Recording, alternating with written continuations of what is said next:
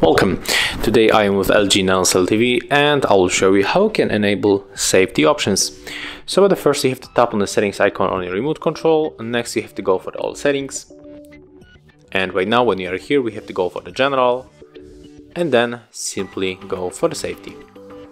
Then we have to tap on the right upper corner to turn it on, and right now we have to input the password. So you can find the default password in the user guide if you don't change it, and the default password on the 99% in the most TVs, and you can use, there is no matter which company you have, Sony, LG, Hisense, or I don't know, Xiaomi, and the password will be 4 times 0.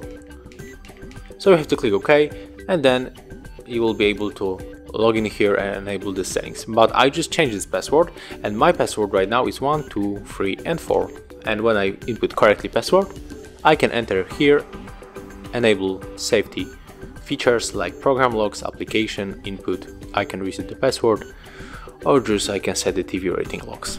As you can see, it's very simple, and if you find this video helpful, remember to leave a like, comment and subscribe to our channel.